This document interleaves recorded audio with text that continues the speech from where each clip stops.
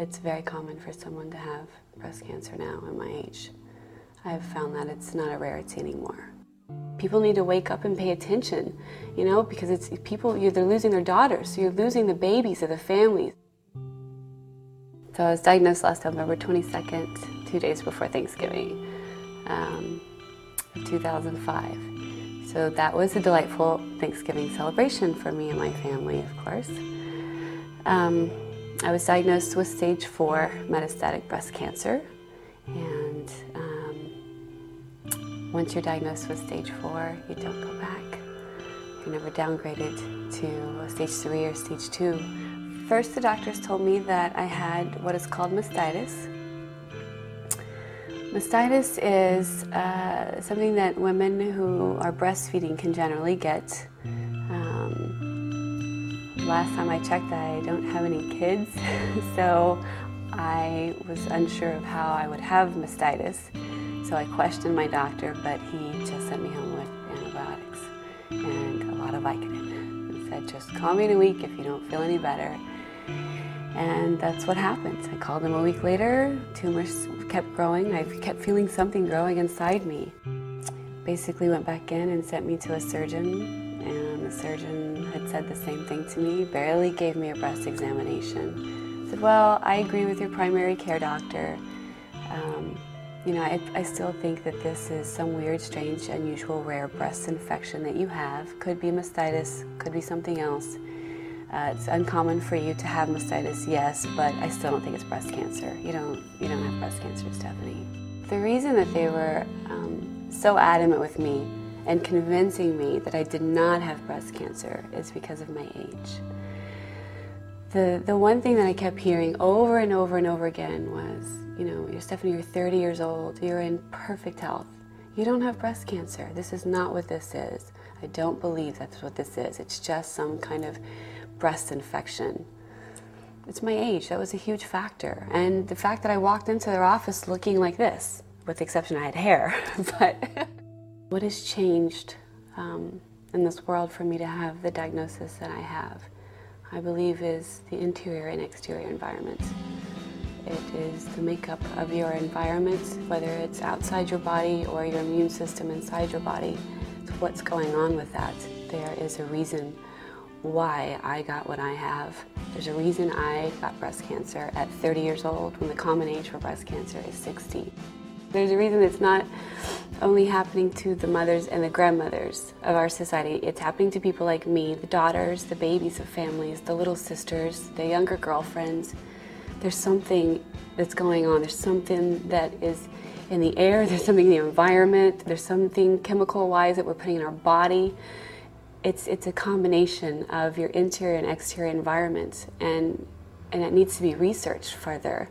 We definitely need to find out what those the contributing factors are, the components of that make up this illness, and why it's happening to the younger generations.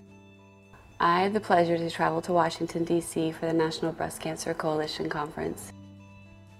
I think because I was the youngest one there attending this conference in training, and I was the only bald-headed female there, they really wanted to make sure that I was kind of pushed to the fronts of the lines, the fronts of the groups, the first person to walk into each and every congresswoman and man's office because of the impact that they knew and I knew I would make.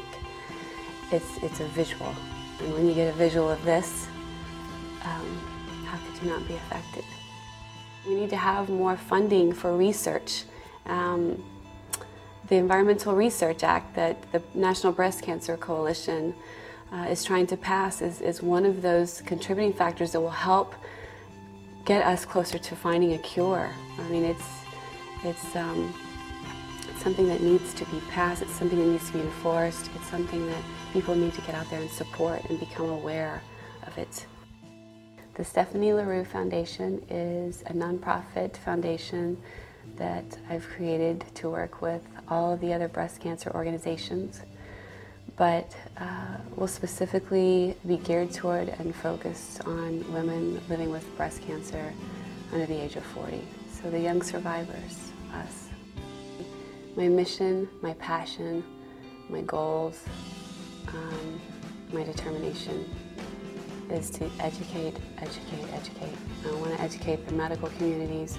I want to educate the doctors that are in all of the hospitals, so that when someone like me walks into their office next time, they don't say to them, "You're too young to have breast cancer," because I wasn't. I definitely want to educate universities and going in and speaking to all of the women that attend universities, high schools. There's so many people out there. There's so many people out there that don't even know that they have it inside them, that it's growing. And unless you get checked on a regular basis, and unless you do your own examinations, hopefully you find it soon enough. Unfortunately, I didn't. I really, truly believe that I've been chosen. I'm the chosen one. This happened to me for a reason, so I have to do something with it. I can't just sit by and live through it. And there's some people who can, and they just want to try to get back to their lives. But I feel that I need to do something more. I want to be a voice that is heard, be a face that you can't forget. If it will help impact the right people that it needs to be effective to, then to make a difference, to help us get closer to finding a cure, then I want to be utilized for this mission.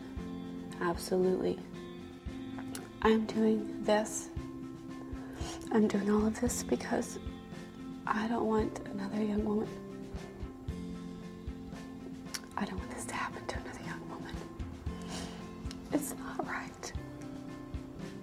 It's not right what I've been through.